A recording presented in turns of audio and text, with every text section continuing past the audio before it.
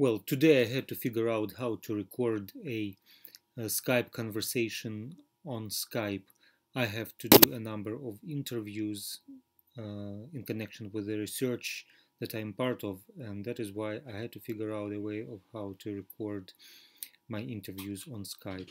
So, in case you have the same need, I have prepared this little tutorial for you.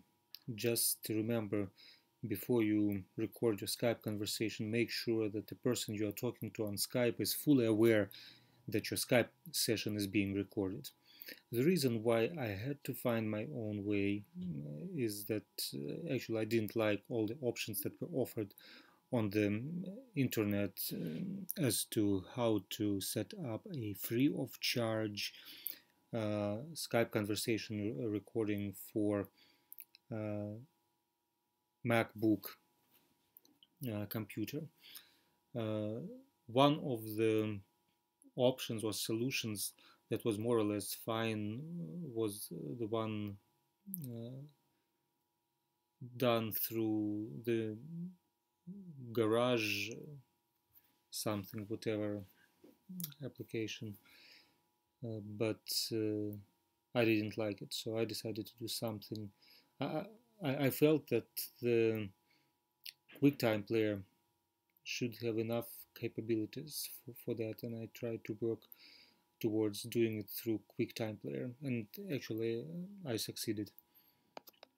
Well, first of all, what I did, I downloaded the Soundflower application. I googled for it, and then I downloaded it, and then I installed it. At the end of the installation, they asked to restart the computer. I restarted it, and there it was, installed and ready to go. So then I went to the Launchpad, and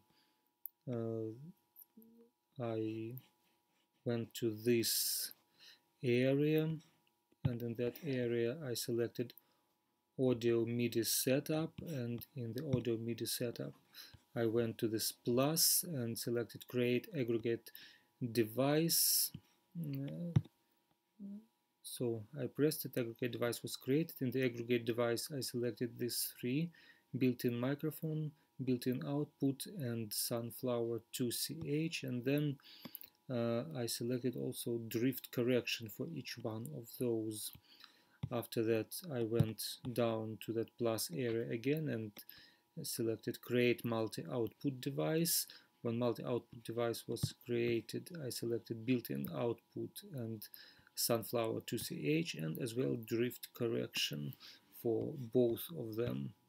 When that was done, I went to Skype, and in the microphone section I selected aggregate device. In the rigging section I selected multi-output device, and in the speaker section I selected multi-output device as well. So as a result it looked like this: aggregate device for microphone, multi-output device for ringing, and multi-output device for speakers. After that I went to the Launchpad again and started the QuickTime player. The QuickTime player appeared here at the bottom. Then I did kind of right click and selected new audio recording. In the new audio recording I went to this little arrow, and a menu unfolded. In the menu that unfolded under the microphone I selected aggregate device, and after that, when that was done, I pressed actually I went to Skype, opened Skype, then